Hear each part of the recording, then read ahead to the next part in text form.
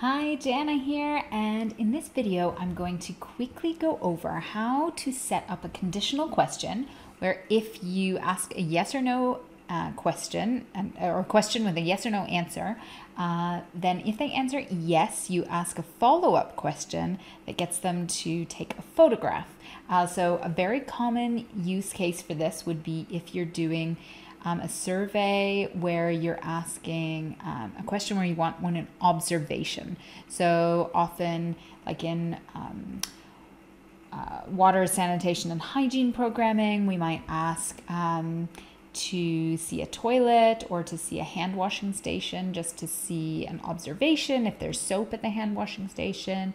Or, I mean, you can do this if you're kind of reviewing a clinic setup, or if you're reviewing a distribution center. You can use observation questions just to back up and get evidence for the answer to your question. So let's jump right in. I've got my XLSForm open, and if you can see here, all it is we're going to ask a select one question. So that gives us a multiple choice question. And the name of the choice list is yes, no. So if we go into our choices list, which is just the second tab here, then we can see a list name of yes, no. And then we have one option that says yes and one option that says no. So going back to the survey, you've asked this question. The question name is toilet, and the label, so the question that will appear in your app, in your questionnaire on your phone, is do you have a toilet in your house? And we've just said required. This is a required question. Then we're going to ask a follow-up question to take a picture. Please take a photo of the toilet. This is a required, and it's only relevant. So under the relevant column, this is where it becomes a conditional question. So it's only relevant if the answer to toilet, okay, so you can see that little reference back to this name here, if toilet is yes.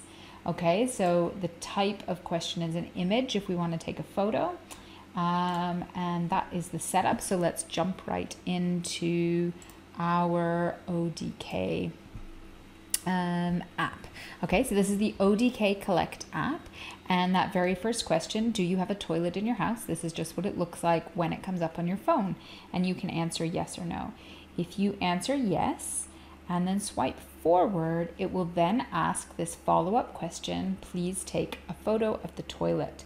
So you can take a picture, and I am literally just looking at this screen, and you can see, there we go.